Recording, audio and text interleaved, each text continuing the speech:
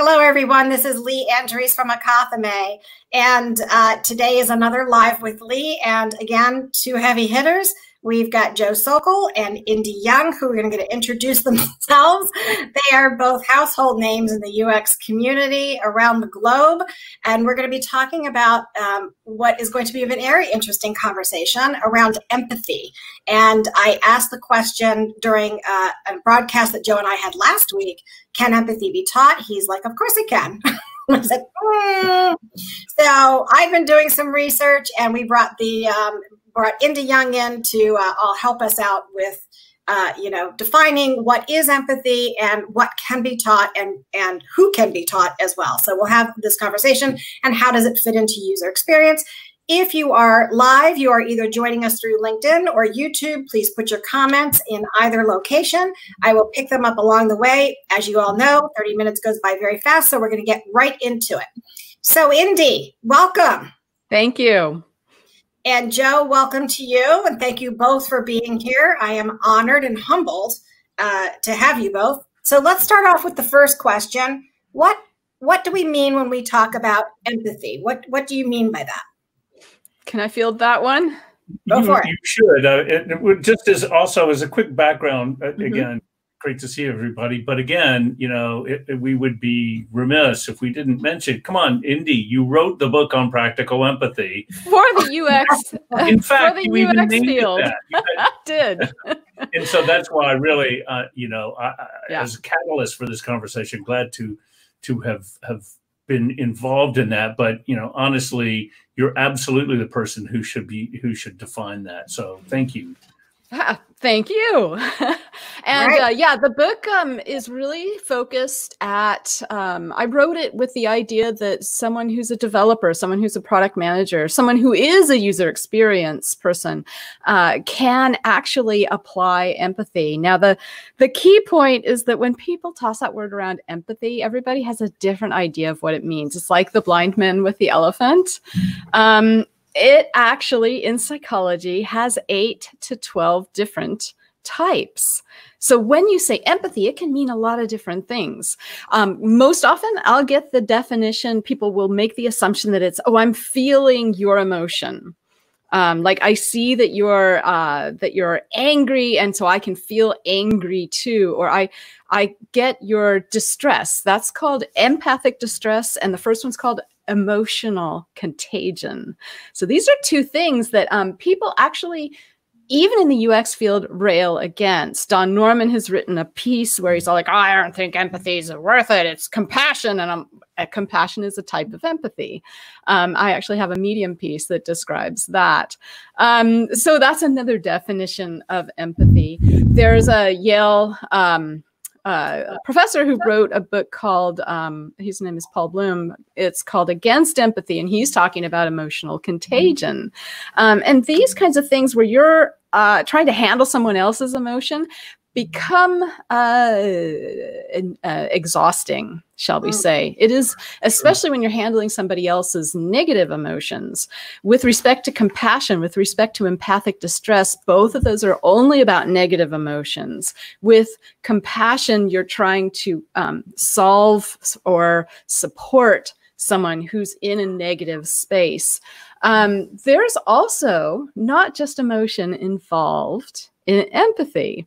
So when you talk about something called cognitive empathy, you're understanding, you're actually taking time in advance to understand different people's ways of thinking with their little inner voices. So their inner voices, their inner thinking, it's their guiding principles, how they're making their decisions. It's how they're handling their emotions and what those reactions actually are and what they do about what thinking it causes or what decisions it causes. So that's called cognitive empathy. And then there's another type of empathy that's called empathic listening. So if you guys know Dr. Brené Brown, she's pretty famous. She's done a lot of studies in shame and vulnerability. And she gives a talk where she defines empathy as empathic listening. And that has 4 steps to it. And I can teach you that. But I think I want to just say I gave you a great introduction to a whole bunch of different kinds of empathy. And a lot. So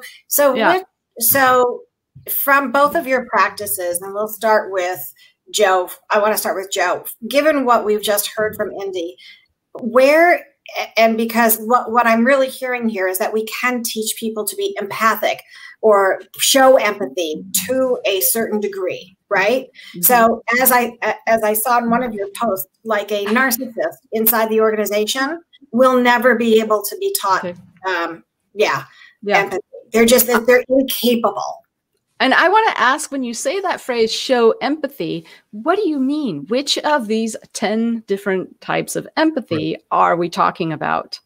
Most of the time when people say show empathy, they mean emotional contagion or some sort of response, an emotional response to somebody else's emotion.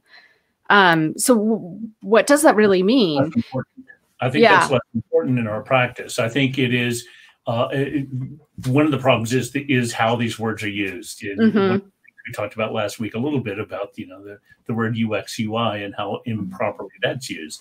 And sometimes we just have to move forward on this. But I think that the biggest issue is, how do we take time? How do we make sure that we take time to listen to what other people are saying and allow them to say the things that they do, so that we can understand not how they feel to us, but how they feel in and of themselves, in their shoes, in their world, and that we can avoid transference by transferring our feelings into their situation or into that particular issue. And the way, when we talk about teaching empathy, I think it is cognitive empathy we really are talking about that has the most value, if you will. There's two kinds, and it is that idea that we that we teach people to understand, to listen to other people, even if they don't even understand, at least to listen. And it is about valuation of other people and their statements, their guiding principles. I love that you talk about guiding principles in your book, in your work, that idea, those things that are core to people, that are core to their being, that they may not even realize when they express nuggets of information through your interaction with them. And finally, it is about, I think, from the teaching empathy, it's about teaching those of us in the field to listen to what people are saying and not impose our own core beliefs, our own guiding principles onto those other people. Yeah, I think especially now in this period when we have all the protests about the killing of George Floyd, we have a little opportunity to really start paying attention to the fact that all of our software discriminates. And all of the work that we do and all of our research is biased. We are not doing it properly. We're not taking the time to do it properly.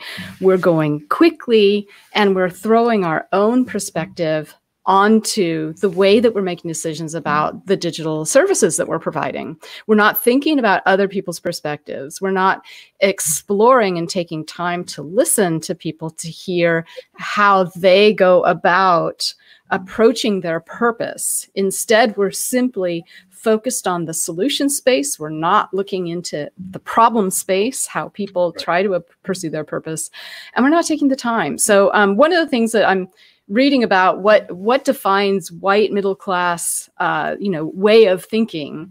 One of them is speed and trying to get things done quickly and not taking the time.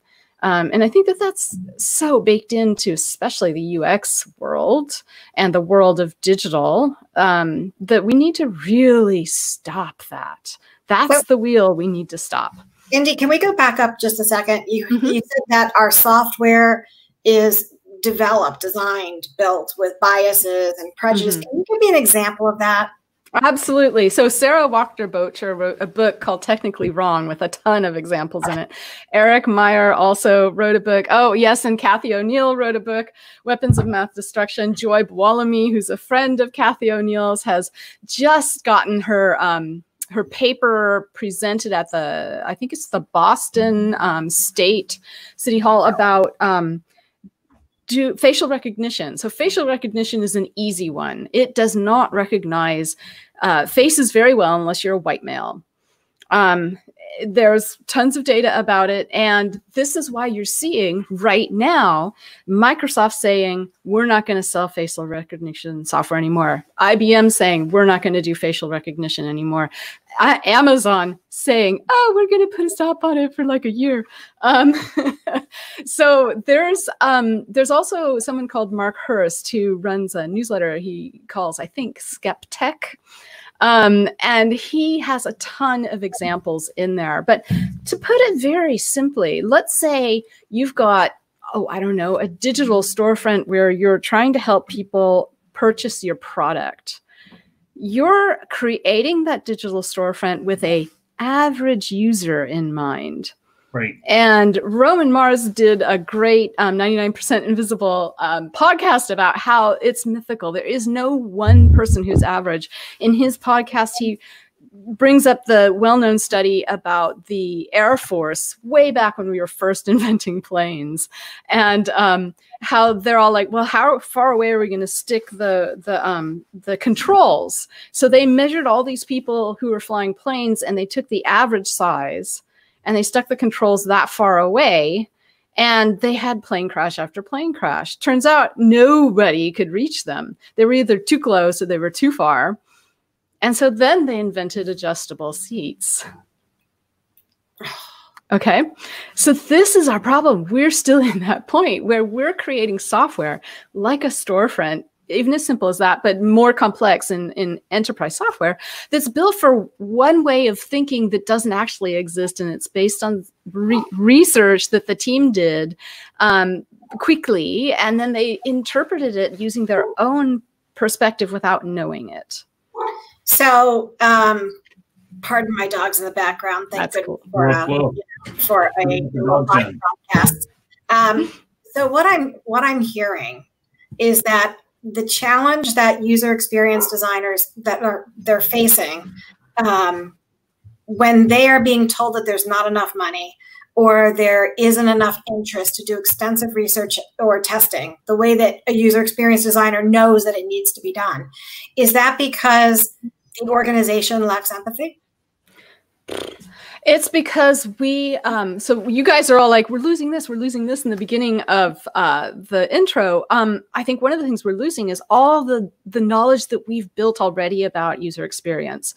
So people like Joe, people like me, we're doing a lot of teaching now to try to not remake the same mistakes. But I think what's happened is it's not that no one individually is responsible for it, but for some reason we have caught on to these things like lean and agile and jobs to be done, where it makes it into a machine approach, a process, a method that doesn't include the people and doesn't include the time to understand how a person's pursuing their purpose.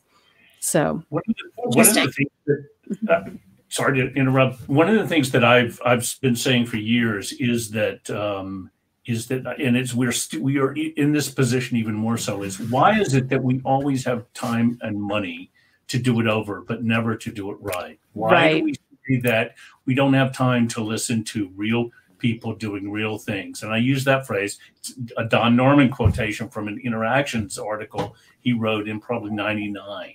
And it's still true. Yeah, you don't need to talk to so many people, but they have to be real people. I do a lot of enterprise software. I love enterprise software. That's why, UX for the rest of us is kind of my motto. I mean, I believe in that in my practice. And it's about experience for the rest of us as real people. Enterprise software is where most people do most of their stuff, whether it's, word processing or some spreadsheet or some order processing software or some enterprise resource planning tool. That's where people spend most of their time in front of a glass, really. And so, I'm sorry, go ahead.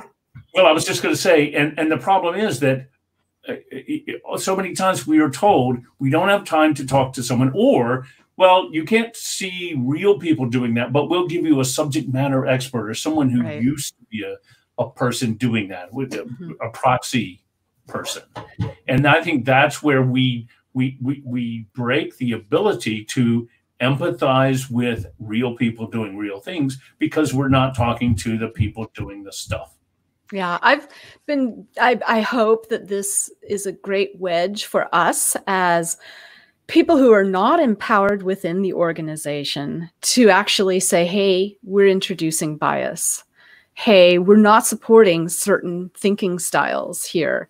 Hey, we've got to think about, oh, you know, is our service discriminatory? I just did some work with a really large firm who is at the forefront of being known for not discriminating with the people that they work for, and yet there's a ton of discrimination. So I actually do have a way of talking about it, and I encourage people to start talking about it. Now's the little window that we can start talking about it.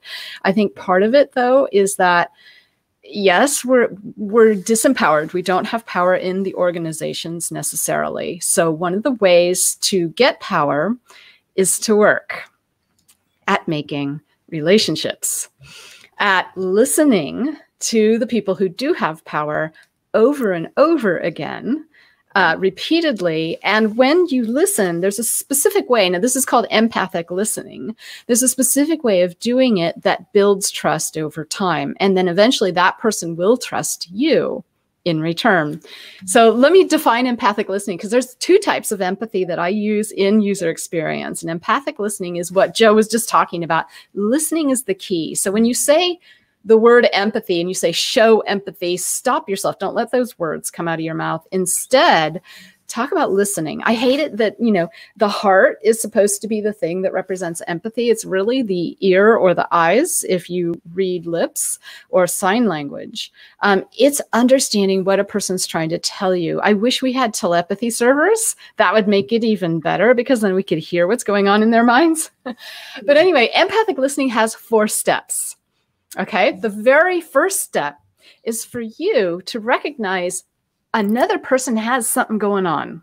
There is some pause, they're thinking, they're getting angry or quieter, right? These are the things that will happen, for example, with your peers in working sessions, in conference rooms, maybe with people who are even trying to do usability tests with you. You have, so this is when we were talking earlier, this is where some people don't have this ability to notice it. Okay, to notice that there's something going on for someone else. That's something you have to train yourself into if you don't have that ability. And there's a whole spectrum of people who don't have that ability. Lee mentioned the narcissist definitely doesn't have that ability and doesn't quite have the ability to even recognize that they're lacking it. Sorry, narcissists. But anyway, that's a special club, Indi. Indeed, yes. That's the first thing, is to learn how to recognize that. Now, if you have a child who does not recognize that, you can start training them how to do that. The second step, and this is important for us as adults, is to recognize that that person has their own history. They have all their own experiences, and all of that history and experiences has brought them to this moment to have these thoughts in their head and these emotions, and it's valid. So you can't go judging somebody else in their situation. Oh, you shouldn't worry about that. That's an evil thing to say. That's not listening. So that's the second step. The third step is to communicate to that person, hey, I see that something's going on for you. I'd love to hear more about it. Or after that meeting where you noticed it in somebody else, say to that person, hey, I feel like you weren't heard. I would love to hear you. I want to give you the gift of feeling heard. And that is your invitation to that person to talk to you. They may not take you up on that invitation. They may not take you up right then. It may be another week or something where, yeah, you know, okay, I'm going to tell you what I was thinking there. And then as the fourth step is just as you listen, stay out of judgment. I teach a class on deep listening, and there is actually a ton more that you're doing while you're listening. But those are the 4 steps of empathic listening. But one of the things that I think is important as we're looking at that is time. Time is important. Time, that it does take time to do this. That there are no in a lot of ways.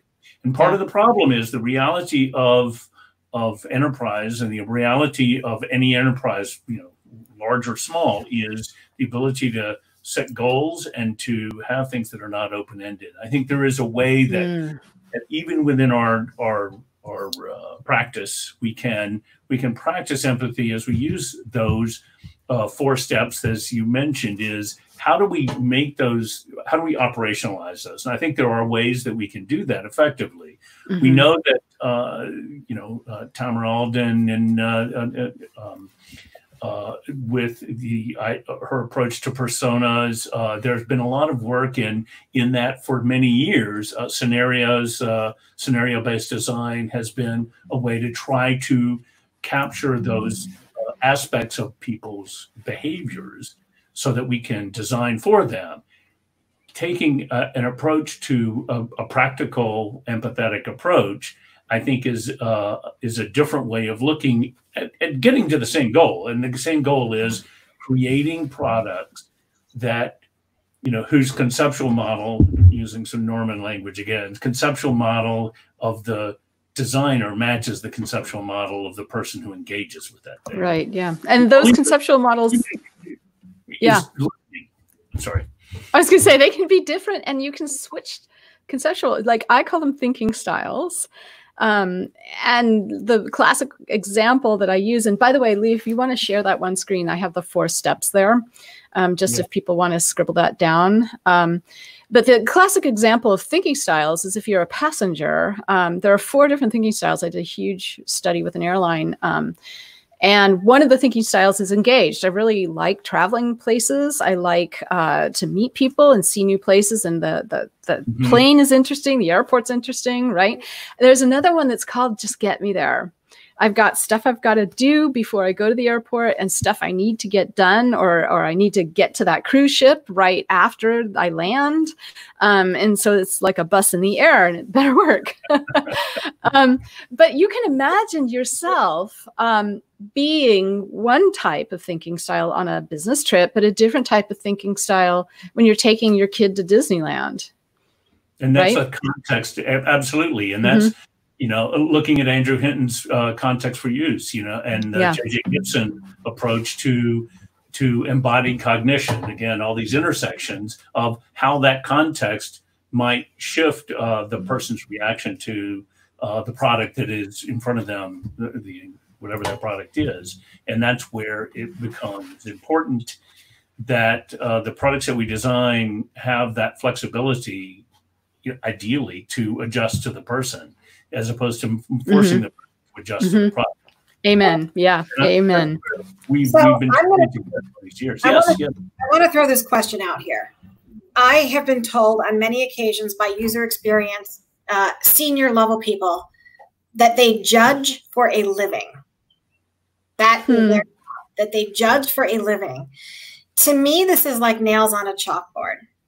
And the reason being is that it concerns me that because you can make a decision and you can have good judgment and you can judge whether or not you like something, and you can even justify that and validate it with facts. That's what user experience designers do.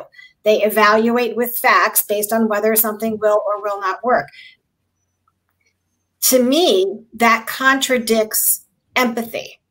That I think, from my experience of working with UX design in that practice, that these are some of the most empathetic people out there, that they really, their job is to work with the user, with the end user, to figure out what's going to be best for them. But the judgment factor really comes when it's presenting those solutions and ideas and outcomes to the business stakeholders. And so I'm wondering if there's a disconnect. I think that because as user experience professionals and as designers, you're so embedded and enmeshed in the community that you serve, which is always the end user, but then you've got these business stakeholders who are not as personally tied to those end users. They just have this product that they've got to get out and sell, and their goal is to sell and grow revenue and increase brand. And so there's this middle piece, that how does that user experience person train empathy for the end user?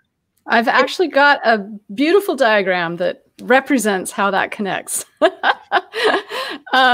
So the thing is that the selling is going to be a lot easier if the thing that you're making solves the purpose that the person's trying to achieve. So here's the diagram. Over on the right is the solution space, which is where UX usually lives. You'll see I just drew somebody else's continuous dual track diagram there, with the product discovery and the product development sort of in parallel and feeding each other. Okay, where do those opportunities come from? They come from something called an opportunity backlog, which Jobs to be Done has been trying to fill, and Lean and Agile have been trying to fill. They've not been filling them correctly. They've been filling them mechanically. That opportunity backlog needs to be filled with a deeper understanding of the variety of people. So the variety of thinking styles, the variety of different environments that they're in and abilities that they have, but also with a deep understanding of how they approach their purpose. So you can see over on the left is the problem space. There are a ton of people who are spending time doing this, but I'd say there's only 1% of the orgs out there that have leadership that appreciate this yet. The problem space is where we're going to see our way forward, how we're going to differentiate ourselves from the competitors without just like copying them and trying to like force our people to come up with a brilliant idea. Well, there's no coming up with brilliant ideas unless you truly understand what people's purposes are. And the purposes are not to use your software. So if you look at the top of this, in the solution space, that's where the user is. That's where we talk about a passenger or a client or a customer or a member, or, you know, all those nouns that we use to represent someone who has a relationship to our organization. In the problem space, we're just talking about a person who has a purpose. So let's take, for example, insurance. Okay, so with insurance, you have members probably as your user in the solution space, and you're looking at them through the lens of either onboarding them to protect them or maybe possibly giving them money after an incident. Okay, sure. In the problem space, this has been a problem or a purpose since before insurance companies, which is, something has happened and I want to get it back to the way it was before. I want to recover. I want to recover the house that got blown down in the tornado, or I want to mend the carriage that I was riding in, or my leg that got broken. All of these kinds of things existed before insurance happened. So that's a purpose. Now, if we go in and try to understand what is going inside somebody's mind as they are, let's say, dealing with a near-miss accident. I did that particular research, so I have some of those stories. I do listening sessions with people in the problem space about their purpose of, you know, what went through your mind during this near-miss accident, and what comes out of it can fall into this diagram here. It's called an opportunity map, and thinking styles, which get laid on top of the opportunity map so that you can see then as you're going in where your gaps are, where your weaknesses are. You can start deciding more strategically and with greater depth where you want to prioritize. Let's focus in on this area where there's a lot of, there's a gap and there's a lot of discrimination happening above the line. And there's like 3 thinking styles and we're only supporting one of them. So let's try to do a better job here. As soon as you do a better job, people are going to notice. They're not going to need selling, right? It's a story to base the foundation from which everything else will grow. Right. That's the use case. You know, that's case studies, right? We know that. So if we've got about less than a minute to go. Just very quickly, from your perspective, you've got practitioners that are trying desperately to do exactly what you're talking about. Should they even try if leadership has their eyes closed to all this? Should they even waste their time, or should they find a company that promotes it? I have heard Yeah, there are some people who have to leave and go find another company, but I've also heard of people doing this guerrilla style. They do it during their lunches every Monday, Wednesday, Friday kind of thing. They'll sneak into meetings with one of these results and say, hey, but, right, we've got this opportunity over here, and people will be blown away. I've heard these stories over and over again. Yeah. So that's possible if you've got the armor, right? The mental armor for it. Yeah. You've got to have the chops to do that. That's right. Yeah. Mm-hmm. You've got to, it's a lot of resilience. What do you think about that, Joe? No, I do. I do think the other thing is that you do have to be practical, and you know, at some point you have to decide which windmills you want to tilt against, right. And at some point it just may not be worth it. At the same time, there is an ethical responsibility. Mm-hmm. You know, and Lee and I have talked about this. The reason I got into this world from technical writing was I wanted to create better products. I wanted to create things that were better for people. The fact that Steve Jobs is insanely great. The matching of this works so well for people. There's an inherent good in that. And the obverse of that is there's also an inherent, evil is probably too strong a word, but misalignment or misanthropy of not doing this, of saying, of not being empathetic, of not taking an empathetic approach to the people who will engage with the product space that you're trying to create, and looking at them as humans, as real people. And so that your job, I think, as a practitioner, our job as practitioners is to continue to push for that through guerrilla approach, but also being able to say to leadership, mm-hmm. Be honest with me, be honest with your team members, and be honest with your customers. It's okay if you say we can't afford to do X, Y, and Z. I mean, because the best is the enemy of the good, right? We know that. But you have to be honest with everybody in the chain, not just people within the project team, but within the company. Not just with the company, but with the customers, with the people. We can't get there. And I think that honesty gets back to the idea of kindness we talked about last week. Honesty has a much better cachet than dark patterned persuasion. Right. Yeah. So my suggestion to candidates looking for work is ask the tough question to the hiring managers. Ask the one tough question to the hiring manager. What is the most important thing to you about this organization? And if the customer isn't part of that answer, think twice. Think twice. Because if everything isn't customer driven, customer centric, and they're not touching base with the customer, then everything is internalized. It's very much internalized.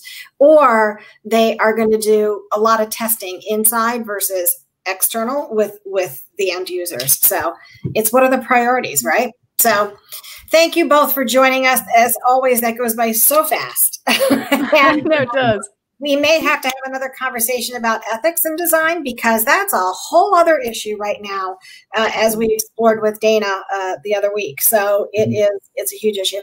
And for those of you who are interested, all of their books, their writings, they've got their own YouTube channels, both Indi. I think, Joe, you do too. Do you have a YouTube, or do you have online stuff?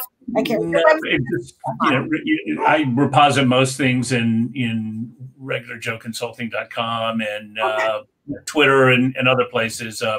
You know, as I always say, I don't speak for my employer. Glad to be working for CapGemini, and I, gotta, give the props out. And Indi's got her own consulting practice. So if you guys need Indi, you know where to find her. Again, thank you all very much for joining Live with Lee. And I will see you next week. If my guest could stay on the line for just a second, we'll say goodbye. Take care, everyone.